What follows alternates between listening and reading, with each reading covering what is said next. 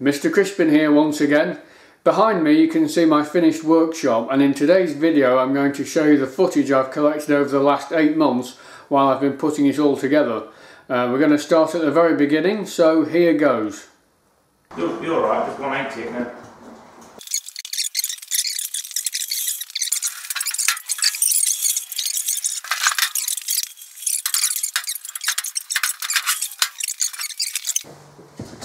My answer is 0. Oh, I think I've got that wrong.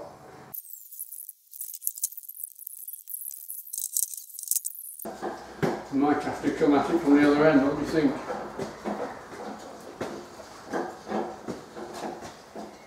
What, this colour? Anyway, it was easier than rolling it on rollers. Yeah. Yeah. Clear at my end. Ow! Fuck! Bastard fuck!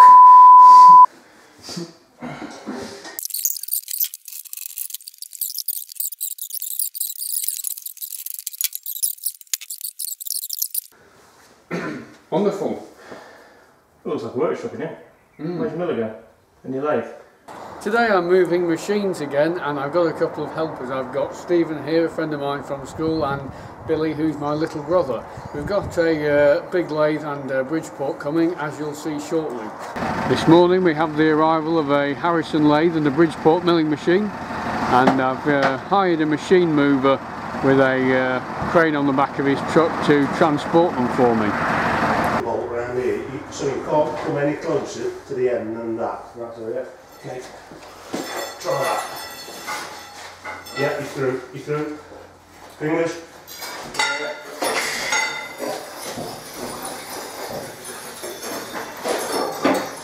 Should spew one of them out. Right, about the back now.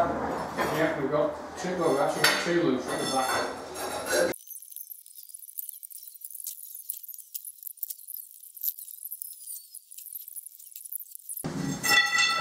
Be clear. Clear, yeah.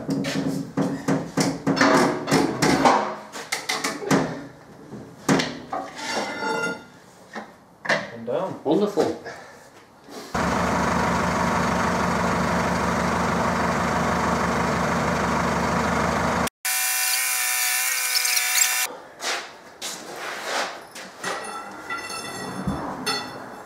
Yep.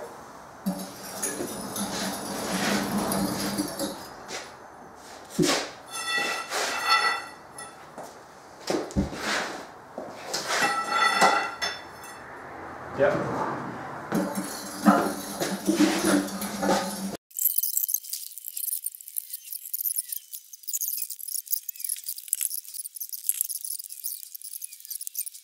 Well, that's the lathe and the milling machine in, and they're cleaning up quite nicely.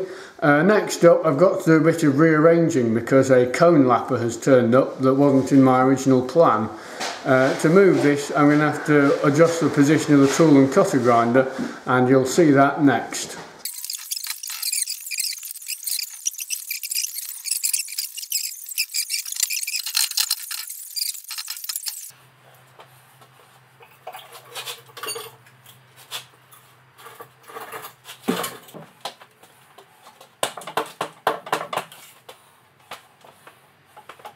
Well, thanks to Phil Brooks of Brooks Machine Tools, I not only ended up with a cone lapper, I ended up with a shadowgraph as well, which is just what every 23-year-old wants.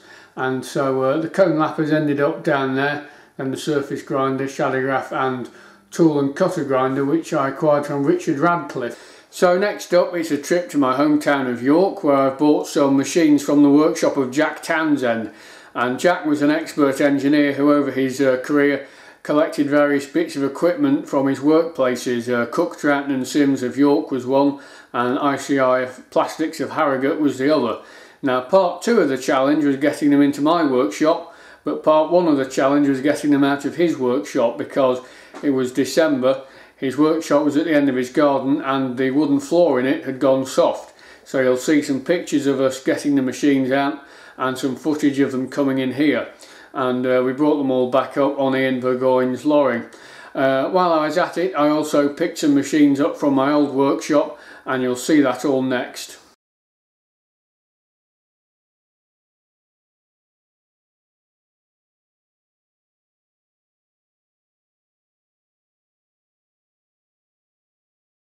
Carry on. Sorry. Yeah. Probably can't come much further than that.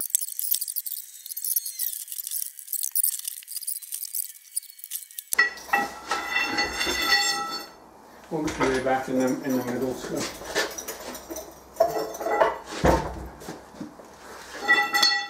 Where's your yellow lines going to be? Yeah.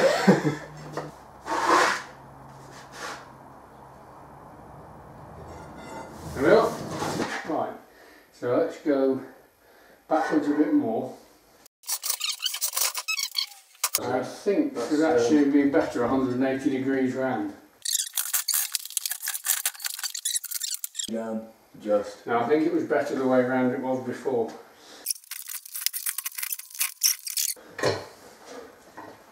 I can always move it.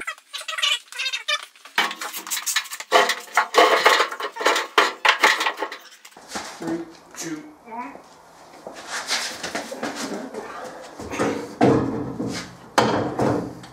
Let's go back towards you about an inch.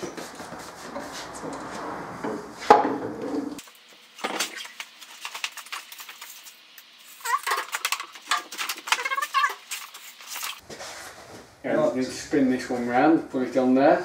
This is acting again. Pretend like you got a plan. Okay, 3, 2, 1. You had cracks. That was my knee. Right, it's a little higher. Where's my hand?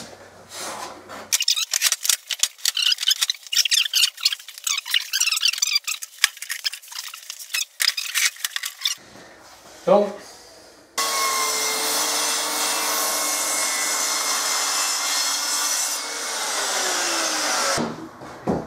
Yeah, that looks about right to me. Yeah, right here. Okay. Today Harry and I are fitting shelves, and this will help me get the workshop organised. Now I've got just about all the equipment in. Now, one thing that caught me out was the amount of electrical work involved. I'd rather underestimated it, and a big thank you goes to Duncan Ravenscroft, who's helped me with lots of wiring, sockets wise and machines wise. He's a bit camera shy, so I've not got any footage of him. But basically what I've done is I've run cable tray around the workshop, and then using SY cable I've got a number of double sockets and 3-phase sockets to power everything. Now for some workbenches, and this is a workbench that I built while I was at school, and I had it in my previous workshop. Since then I've added a shelf down below and I've painted it green. Also I've made a plywood top by gluing 2 sheets together and screwing it from underneath. However, while cutting it to length I had a little mishap with my circular saw, and what I've done is I've actually sawn over halfway across the top of the bench. Now I've searched the workshop for the perpetrator of this mistake, but there's only me in here, and although it's an error, I have actually been quite clever where I've positioned it, because it's directly above the cross piece that runs underneath.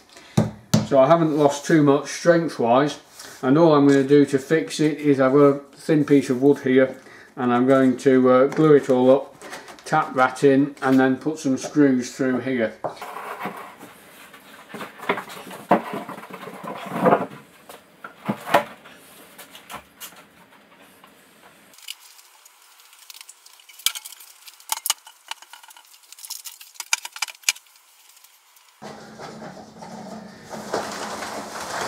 Next up, some grinding apparatus.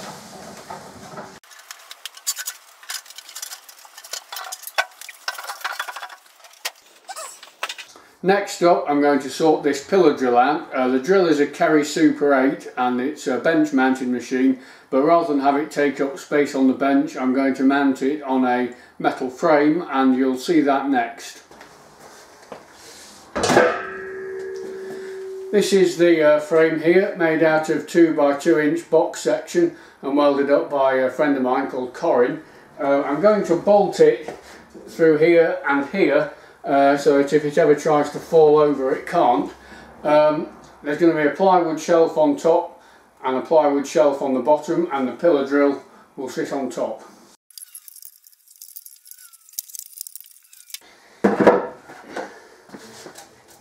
That seems to have got it.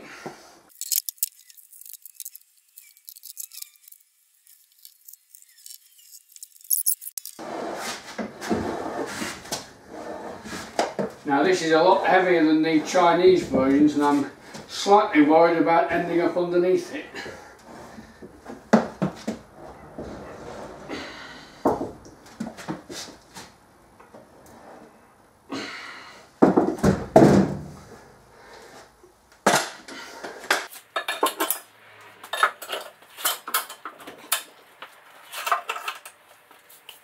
Now the underneath makes a handy storage space for heavy things.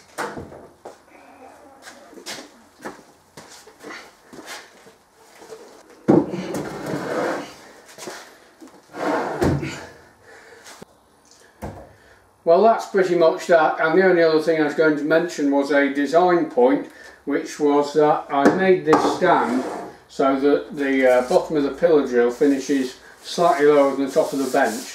And that means that should I ever need to deal with anything long, such as a plank, this won't be in the way.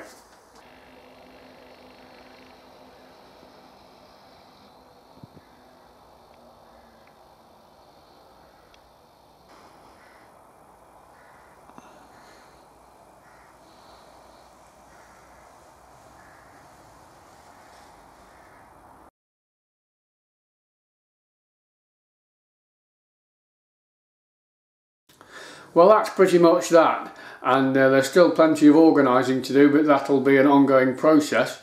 Now, when I started all this, I had a house, a garden and a workshop to sort out, and I've still got a house and a garden to sort out, so still plenty of distractions.